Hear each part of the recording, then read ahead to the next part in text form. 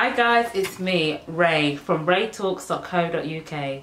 Thank you so much for tuning into another video of mine. If you haven't already, make sure you subscribe to my channel so you can get more tips about hair and modesty. Today's video is going to be about ways you can encourage growth on your wash days. If you're interested, please stay tuned. Tip number 1. A way to encourage hair growth is to encourage blood stimulation. So take the pads of your fingers and make sure you massage your scalp.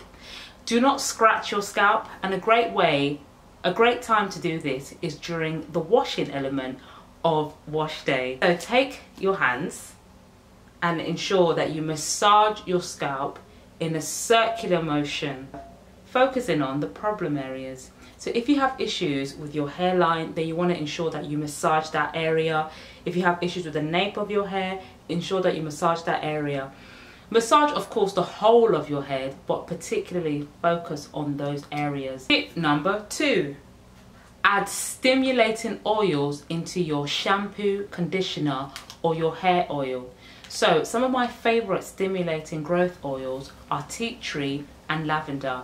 And when I do have it, peppermint. And like massages, these oils, essential oil, like massages, these oils can encourage blood flow to your hair that will then aid in growth. So that's another way you can encourage growth on your wash days. Tip number 3, deep condition. A lot of us that have type 4 hair suffer from dryness or are more prone to dry hair.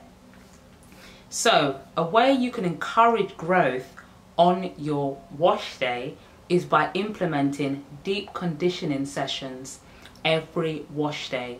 So you can buying a deep conditioner, applying it to your hair and sitting underneath a steamer. If you do not have a steamer, wear a plastic cap and then another cap and allow heat to generate naturally. But if you really want effective results, I really recommend hair steaming. What this does, it opens up your hair cuticles and allows the conditioner to penetrate. What this does is opens up your hair cuticles and allows the conditioner to penetrate through the hair strands, thus allowing the hair to be moisturized and well conditioned. Did you know that's what conditioners do? Conditioners are supposed to improve the condition of your hair. Tip number 4, oil treatments. Similar to massage and applying stimulating oils into some of your products, a hot oil treatment can aid in growth. How? So, once you apply this to your hair, you can massage it into your scalp. I know there are some that are against applying oil directly to your hair, but this can really help with those who have dandruff or those who may be struggling to encourage hair growth.